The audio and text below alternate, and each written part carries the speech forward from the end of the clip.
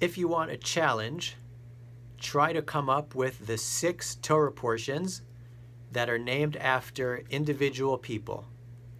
Eventually, you will get to this week's Parsha of Balak, which is strange because he is a foreign king who sends his prophet Balaam to curse the Israelites. As you know, he winds up blessing them instead.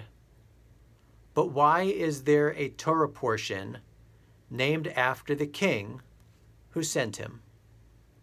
There are many answers offered. One that I like is that Balaam is a vehicle for learning a lesson about the power and possibility of transformation. At the beginning of the story, it seems clear that for a price, he will carry out the mission for which he was hired. Yet try as he might to do his patron's bidding, he cannot. He cannot utter curses because say what you want to about him.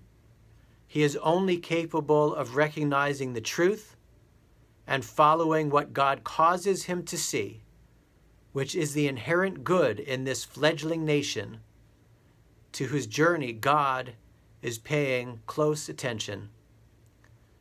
It may be a story of our God is better and more powerful than your God, of biblical affirmation of the eventual place of Israel on the stage of nations. With all the attention a tiny country gets in world capitals, it is hard to say that this potential has not been achieved. And a Torah portion named after a foreign king reminds us that we live in an interconnected world.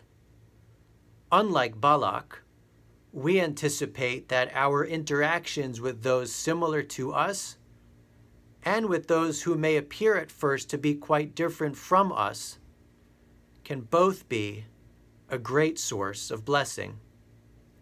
By the way, the other Torah portions are Noach, Chaye Sarah, Yitro, Korach, and Pinchas. Shabbat Shalom.